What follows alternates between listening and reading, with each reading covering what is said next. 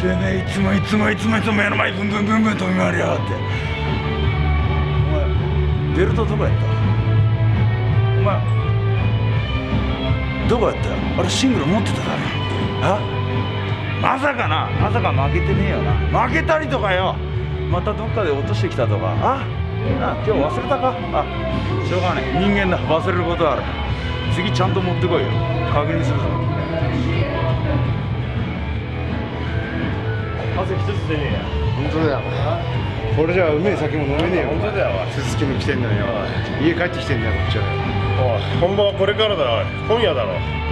すすきのだよ、すすきので。すすきの行くぞ。これ持って行くぞ。格決めて、すすきのね、姉ちゃん決めて。あれしてねえよ。あれもこれも1本2本じゃ足りねえぞ。試合がくだらねえんで遊びに来てんだよ。誰かがあったら覚えてねえ。俺ら地元なんだよ。地元だからただ遊びに来てるだけだ。くだらねえ、やってらんねえよ。櫛田、ライガー、タイガー、ジュニア。くだらねえな。俺に負けたやつも同士でベルト争って、なんとかオスプレイ、なんだもう一人の指折るやつ、行ったり来やりしたりなしやがって、レベルが低いんだよ。せいぜいお前ら俺に勝てない者同士でやり取りしてろバカ。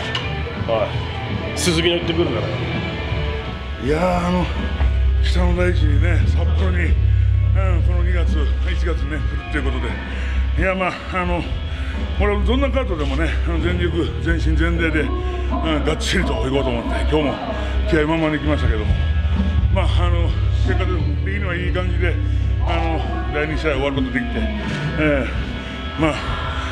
それもあれなんですけど、やっぱり一番ちょっと引っかかるのっていうかね、これは個人の、体の状態っていうか、すごくやっぱり、彼ともやっぱり、やり取りあるんですけども、だいぶ思ったよりひどいような感じで聞いてるし、ありがとう西尾君。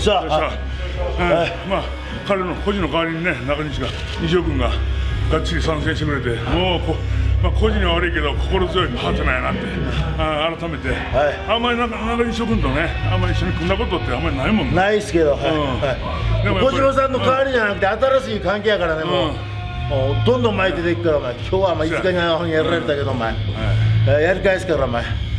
今日だけじゃなくて、これから始まって明日からも、彼と中西をね、どんな化学反応を起こすかわかんない、もしかして天候以上になんかすごいのできるのちゃうかなって期待してますよ。お願いします。ありがとう、がっちり。いやもう噛むだけ噛みやがったね、ほんまもろに噛んできたもん。いやほんまあんなやろ、ほんま。反則三昧もチェックしないとあかんでしょ。とにかく個人の早いカムバックを祈ってます。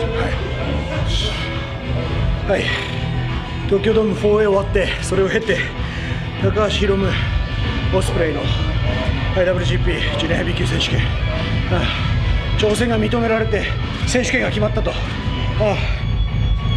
ある意味、これはジュニアヘビー級一気にフラットになった、そういうことなんじゃないでしょうか。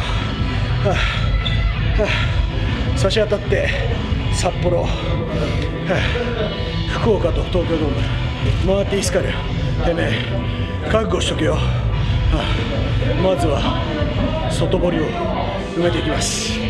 鈴木軍もジュニアも本体のジュニアもみんなジュニアの選手がいるわけでしょ。 IWGP ジュニア興味がある人間が何人いるか。